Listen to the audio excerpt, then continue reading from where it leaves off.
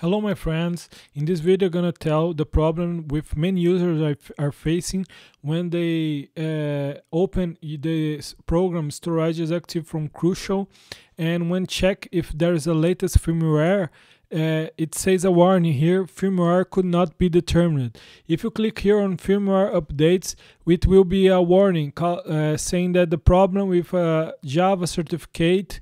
So the problem, people, are gonna relieve you is not on your physical SSD. The problem is in the Crucial website with a Java certificate that does not give the correct answer here, which you are looking that will be a green part here saying the latest firmware installed, no need to updates right now. Okay, so it's not giving the green advice because there's a problem with a Java certificate in the Crucial website. Okay, so when the program tries to contact with the Crucial website, there's a problem between this connection saying that expired Java certificate. So it's not a problem with your physical SSD, it's a problem from a Java certificate from the Crucial main website.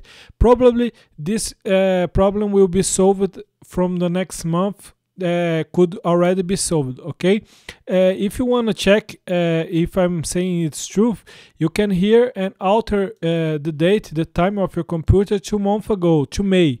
Okay, and then you close the program and start the program again and check here if this firmware not determined will appear. You will see that will not appear. It will say there is the latest firmware is already installed, no need to update right now. Okay, so that's it. I'm gonna relieve you. Many people are facing this issue, thinking that with their physical media, their physical SSD is with problems, but it's not. It's working okay, just fine. The problems is with the website of Crucial, and it will be solved till next month. Okay, so that's it, people. I hope you enjoy. If you enjoyed, don't forget to give a like. Thanks, goodbye.